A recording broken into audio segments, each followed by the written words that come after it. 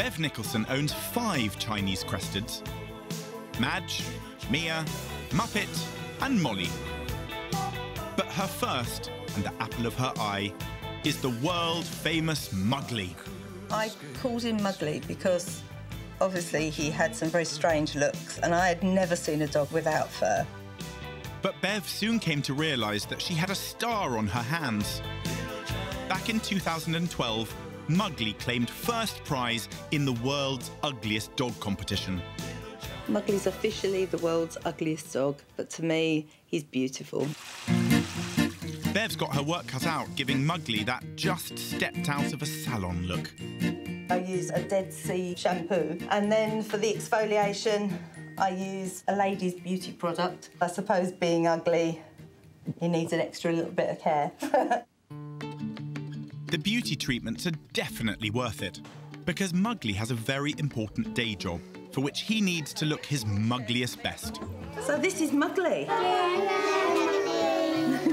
Sociable and affectionate, Chinese cresteds are great with kids.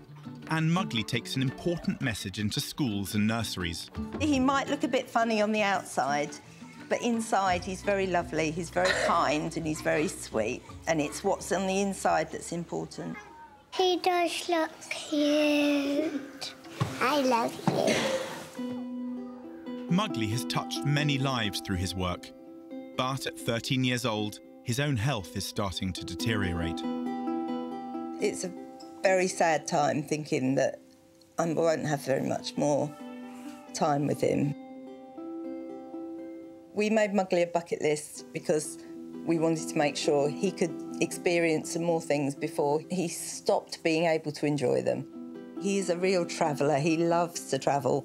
He's been in an aeroplane, a boat. Train's probably his favourite. But there's still one mode of transport that Mugly hasn't experienced yet. So I've arranged a little surprise for him.